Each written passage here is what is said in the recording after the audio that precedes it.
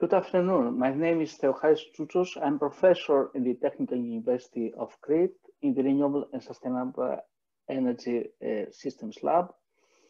And I'm working for the last 30 years on sustainable energy and mobility projects. In my first slide, you can see the pictures of some metropolitan cities in the east, and I'm wondering if this will be our dystopic future. So, in order to take into account very seriously climate change, the European Commission has implemented several activities. We know that Europe is the global leader on this kind of activities, and very recently announced a Green Deal policy towards climate neutral Europe by 2050. The plan has integrated several ambitious targets, such as 90% reduction of greenhouse emissions and 1 million charging stations by 2025 and 13 million vehicles. Yes. This is the big picture. Take into account the solarity, the situation, the current situation or the future situation of the islands. These are pictures from winter time 2019 Crete, climate change, natural disasters. And in the next slide, you can see summertime expectations and what really the next summertime guests have seen on the island. So islands have to face very extreme cases, but the guests would like very calm, and this is very comfort, very usual. I will try to show you some details of a project, very important project for us, called Civita Destinations, supported by Horizon 2020. The project was implemented in 12 countries, plus China, and participated 29 partners from several countries of Europe. The lighthouse cities were Futsal from Madeira, Las Palmas from Gran Canaria, Malta from Malta Valletta, Elba, Rethymno from Crete, and Limassol from Cyprus. The main goals was to demonstrate, to show solutions, mobility solutions based on policy, real policy, on real local policies, to change the mindsets of citizens and stakeholders, and to create a new image, to improve the image, eco-image of the cities, and also to be these lighthouse examples for other cities also. Under this umbrella, we have created several live labs in the streets, live labs for citizens, live labs for guests. And it was really a fantastic process. Due to COVID this year, we have realized it in a virtual way. And we hope next year will be also in the streets and talking with people and getting feedback from different mobility choices in the city. We have also organized cooperation with schools. More than 3,000 children have educated on eco-mobility and safety in the city and outside the schools, and it was really a great experience for all of us. Another activity was to create apps. One of these apps is in the screen, so-called Green Your Drive, and yeah, this was a testing system about the knowledge how ecologically we drive. Rethymno was the first city in Greece where the electric bus, fully electric bus, was integrated in the transport system by the transport operator. And also the first municipality in Greece which has procured an electric car, full electric car for the technical services. Also in Rethymno, we organized an exhibition and were installed 3 charging stations, were the first 3 public stations in Crete. And we created some kind of movement for electrical mobility.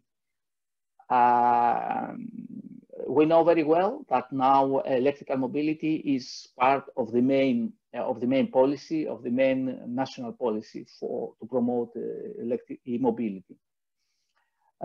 Also, as most of you know, there were electric bikes and scooters in several places. Also, during the last 2 years, there were some electric bikes in Las Palmas, and also in Rethymno, and also almost in all participated cities.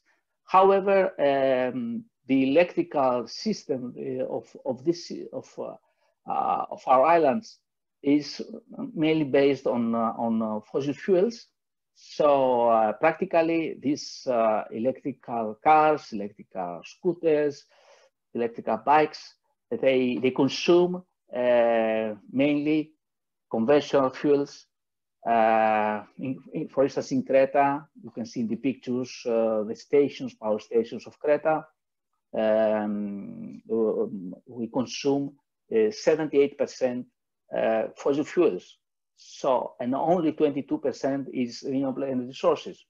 For sure, we have to increase it, and we know very well that maybe in the future, in the visible future, Crete will be 100% dynamically independent and dynamically independent, and by using green energy, renewable energy sources, exploiting also the interconnection with continental Greece. Another example of our work is that we have put a network of monitoring stations for traffic load and to monitor and to assess the environmental conditions, carbon dioxide, carbon monoxide, nitrogen dioxide, hydrocarbons, etc. And we have created models to see which is the impact of the traffic in the quality of environment in the city. And Rethymno is a very, very clear city, this for sure.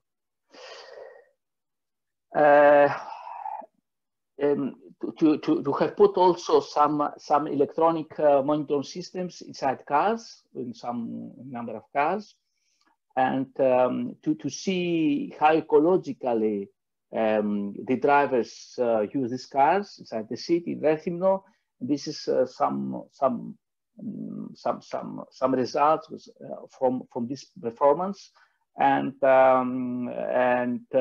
we can translate this performance in CO2 emissions by using these cars. COVID was a big issue. We're inside the COVID, let's say, era. And the impact on mobility was huge. For instance, by using satellite pictures, We can see how was France during March 2019 and March 2020. The same for Italy. Less cars, less pollution. This is very, let's say, very promising image. All of us, we know that maybe during the next period or the current period of COVID, we have some elements of what we call rebound effect. The situation is coming back, but we have to learn and to use and exploit lessons learned from the COVID period. We have made a study to see the impact of lockdown on mobility. As you can see in the picture, we have during the first week of the lockdown in Greece, almost 30% less movement by using car as a passenger, due to safety, of course. It's the same more or less with bus, and bus is also an issue how to solve and how to improve the safety for the society. For sure, vaccine will improve. All of us will improve that everything will be changed. Sunplus is another Civitas project in which we participate. The aim is how to create an efficient, sustainable urban mobility plan for small cities with seasonal tourism. The city to apply is Platanias of Chania. As an indicator, Platanias is a municipality with 21 residents and 21,000 residents and 25,000 beds. For Platanias, we have already integrated or tried to integrate in the mobility in different activities, which is agro-food, it's education, and logistics, especially with congestion during the peak season, and of course tourism, which is the main industry with a growing trend. Trying to create this sustainable urban mobility plan, we have already organized meetings with all major stakeholders of the island, of the area, like the region of Crete, the transport operator, police, association of citizens, association of tourism suppliers, etc., chambers. These are some maps how we put all information in a geographical way and to present it to the stakeholders and to citizens and to see the response from them. It's the same here, different models. Try to see the system not only by one measure, but as a total. For instance, our interest is not only to create one pedestrian or a bike pathway, but to see which would be also the impact of this measure in the full operation of the city. These are pictures from this from these activities in Platanias. In closing this presentation, I would like to put some issues. First of all, let's think how to integrate this experience from COVID as an opportunity for climate change.